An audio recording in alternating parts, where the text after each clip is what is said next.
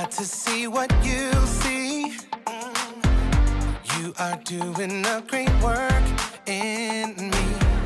I've decided I can't stand still. No, you have given me purpose. All my heart is yours. All my life is yours. I will make a move for you, for you. All my heart is yours. All my life is yours. I will make a move for you. Make a move for you. Make a move. Make a move. Make a move for you. I will make a move. Make a move. Make a move for you. I will.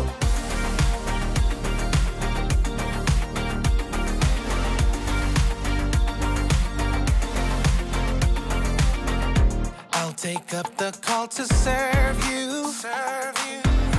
You have given me a job to do. I wanna love the world just like you. Yeah, you have given me purpose. All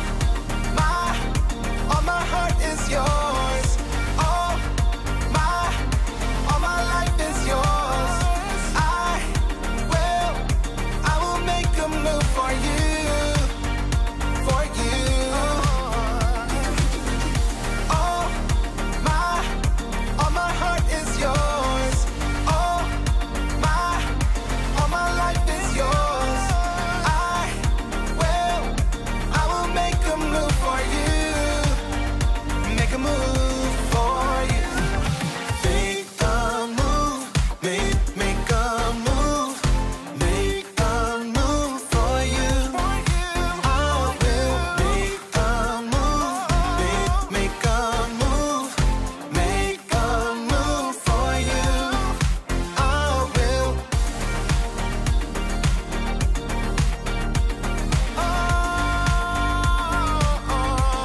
Make a move. Oh man, this is amazing. Tell me about it, recreating the Jules Verne classic Around the World in 8 seconds. This seems crazy. It is! Okay, here we go, you ready? Yep.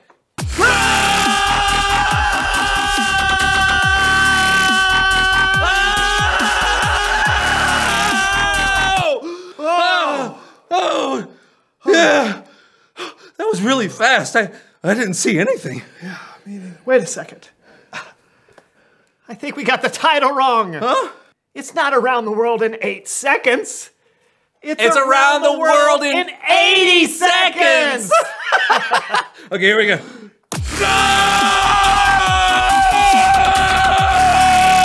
still seems a little fast.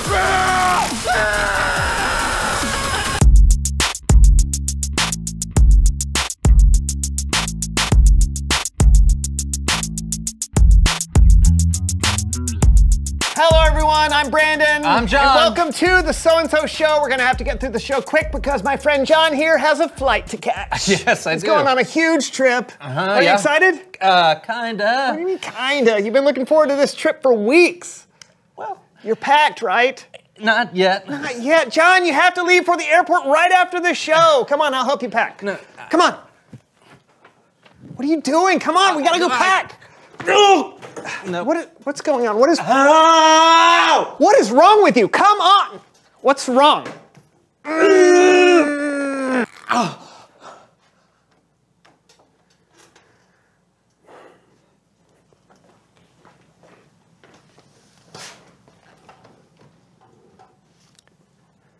John, is your hand glued to the table? Why? You know what? It doesn't matter. Come on, we gotta get you out of here. I've already tried. Do or do not. There is no try. No! No, no, no. No, no, no. Okay, 3, 2, 1. Try to put some pressure. Here we go. Pull in the tablecloth. Yeah, Here we go. Here we go. 1, 2, 3. No, no, wait.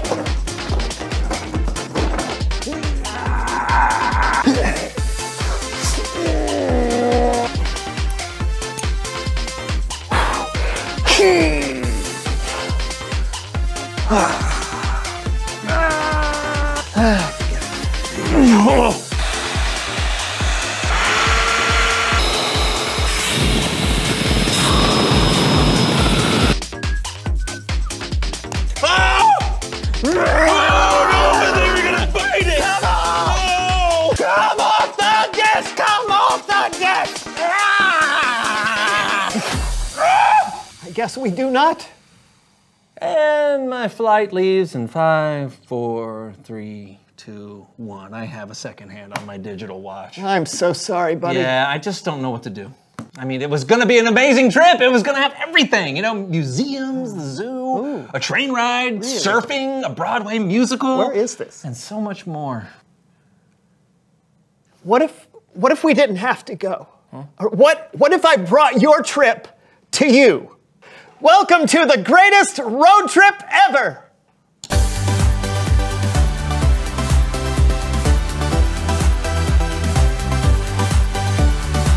Ladies and gentlemen, straight from somewhere near the street of Broadway, or at least within 852.7 miles of it, the newest production of Felines.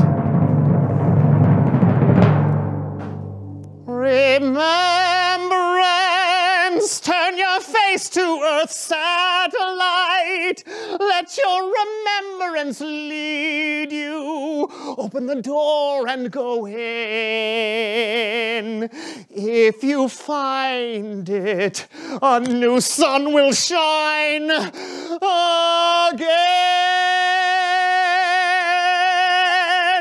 Felines.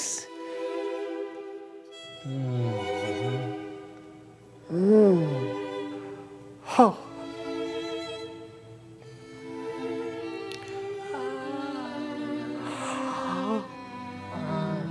Wait.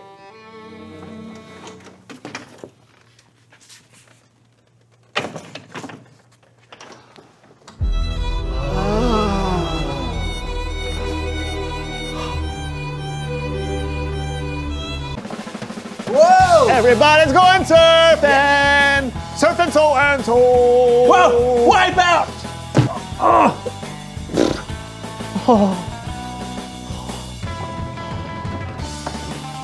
Welcome to the original golden age of travel. Horse and buggy?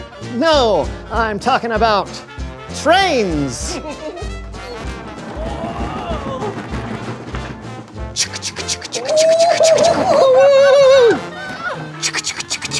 Wow!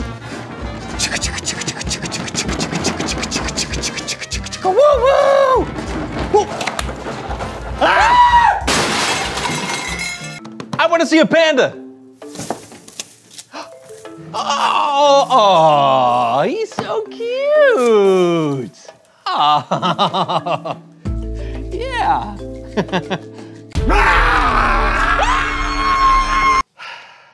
Well, what'd you think? Almost as good as the real thing. All right, so what do you want to do now? Well, something I could never do on my road trip. It's Bible story time with Kellen.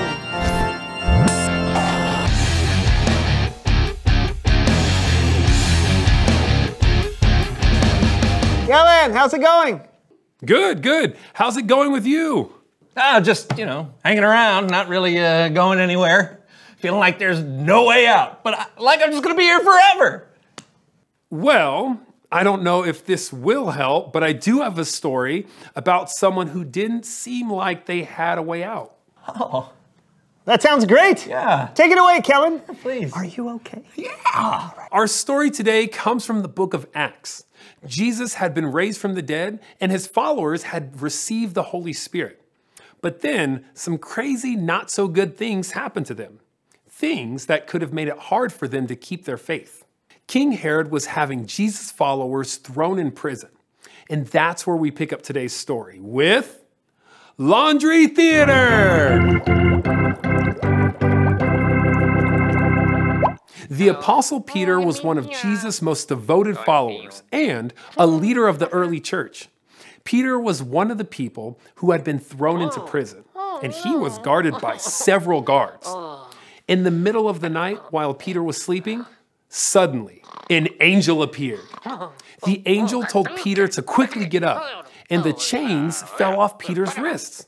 The angel had Peter put on his coat and his sandals, and he snuck past the guards out of the prison. Peter thought he was seeing a vision. In the moment, he may not have had the faith that this was actually happening. He was stuck, and he couldn't believe that there was a way out. But whether or not he believed it, Peter had gotten out of prison, and he was walking along the street when the angel left him. That's when Peter finally realized what was happening, and he ran to a house belonging to someone named Mary. Now, there were a lot of Jesus followers meeting there, so Peter ran up and he knocked on the door. Inside, people were praying, and someone named Rhoda went to answer the door. Rhoda went and told the others that Peter was at the door. But they didn't believe her, though. They thought she was out of her mind. But Peter kept knocking until they finally opened the door, and they were amazed. Peter told them to keep quiet. Then he told them the amazing story of how God broke him out of prison. After that, Peter went on to a different location to continue to do the good work of Jesus. Wow, incredible story. Definitely. I mean, God broke him out of prison. Can God break you out of almost anything, like your hand being glued to your desk? Well, sometimes God uses other people to help when you're stuck. In fact, one thing you can try is if you take some... No worries, all good here. Thanks, Kellen. Yeah, sure thing. See you next time. Later. I think he was about to give me an idea how to get out of this situation. Yeah, but I thought it might ruin some things. Ruin what? The rest of my day? No, this. Reveal the question. What does it feel like to be stuck? Wow, that's convenient. Tell me about it. Well, for me, in a very real way, feeling stuck is hard. It's frustrating, and I don't know what to do.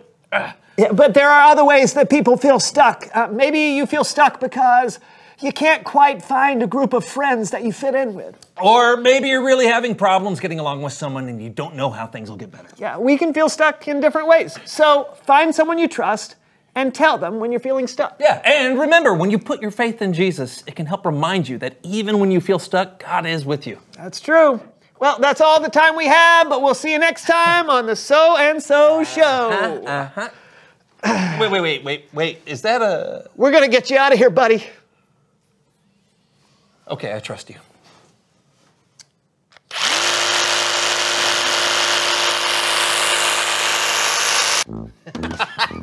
It worked! Hey, you wanna play ping pong? Absolutely. Oh, I missed. Oh! Ready? Yeah. 3 left. Oh! Game point.